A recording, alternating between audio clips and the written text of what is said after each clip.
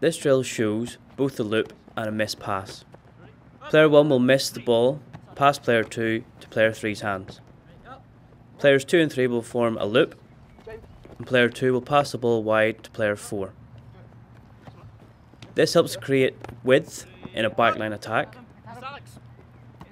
The important things to remember in this drill: player 2 must hold their depth so that the pass can go in front of them. They must also hold their depth to receive the loop pass from player 3. The other player that must maintain their depth is player 4, so they do not overrun the 3 players ahead of them to create a forward pass.